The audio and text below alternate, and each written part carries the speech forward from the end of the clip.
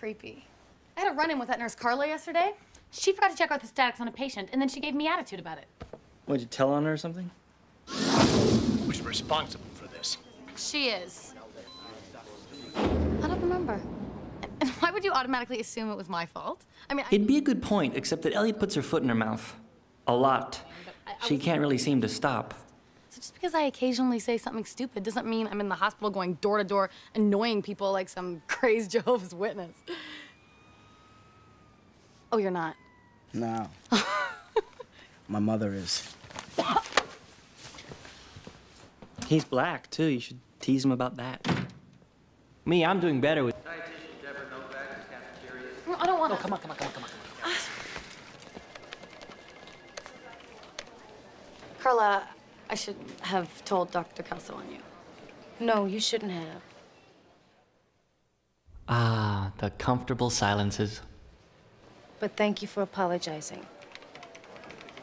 Okay, good. I just want to make one thing clear. See, nothing needs to be clear. I still think you were in the wrong. Checking for the statics is your job, and I need to know that you're going to take care of it. That's all I'm saying. There. All better.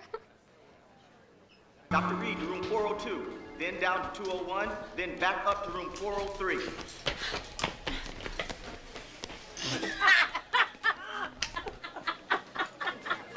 Move your butt.